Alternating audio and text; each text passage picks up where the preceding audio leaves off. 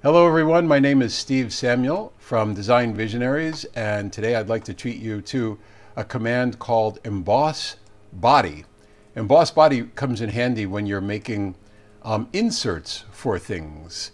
So I'll show you what I mean. Right here I have a model of a tool, and I want to make a plastic insert that holds it securely into a package that I would be designing for this tool.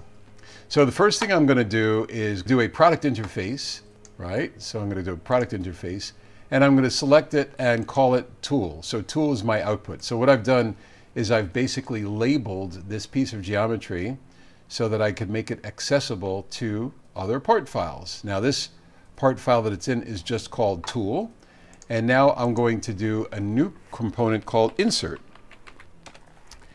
And the insert, the very first thing I'm going to do with insert is go home, more, wave interface linker. I'm going to click on tool and I'm going to bring in the tool body. So there it is. Now the insert that I want to make, I want to make it in such a way that it holds securely all of this, but it has some clearance. So what I'm going to do is I'm going to create offset faces, and I'm going to just offset everything. So I'm just going to surround everything like this, and I'm going to give it a 0.05 offset.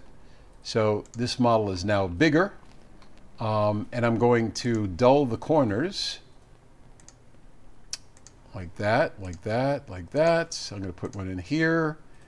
Here, so just imagine a vacuum formed piece of geometry that is going to, I got to do that separately, that is going to hold this securely into a package.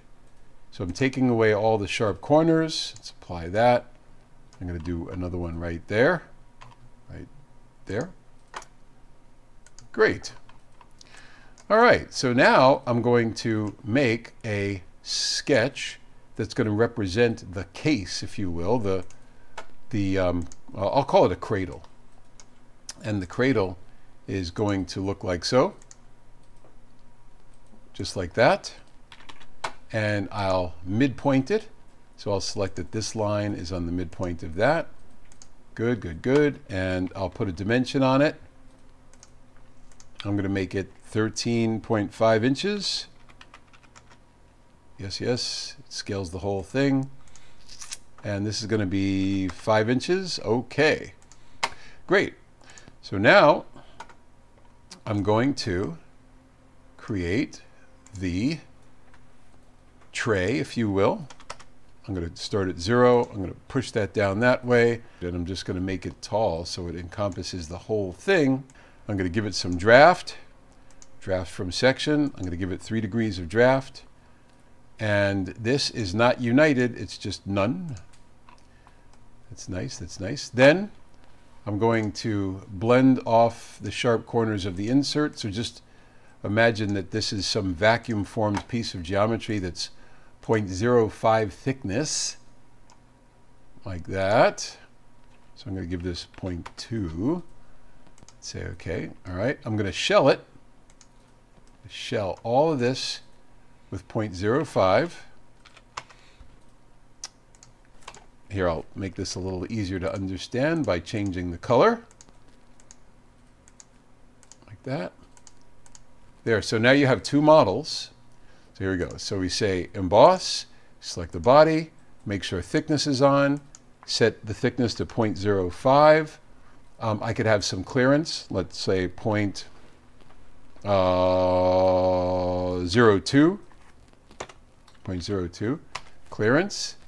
Good. Select the boss to do the embodying with, or the body to do the embossing with, and say okay. And there you have it. There is the perfect insert. I'm going to say Control J and make it transparent. Say okay. This is a 0.05 wall thickness. So I am going to go to the edge blend tool, and I'm going to say 0.008 0.008, and I'm going to grab all of the edges.